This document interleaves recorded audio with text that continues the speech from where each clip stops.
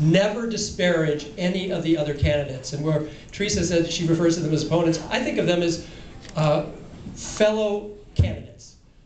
Because if for some bizarre, ununderstandable reason someone's not for Theresa, we want that voter's second vote.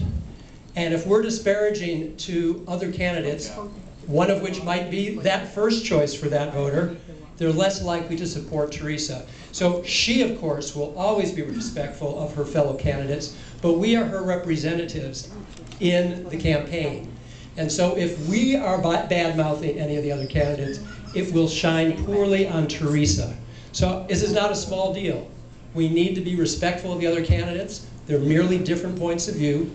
No one is lesser or greater, except for our candidate, Theresa Sparks. But we want to communicate that to every voter in District 6, so that if for whatever reason a voter has a first choice other than Theresa, we respect that decision, but we want your second vote, and that's what's going to get Theresa over 50% and the next supervisor in District 6. Thanks, Arnie.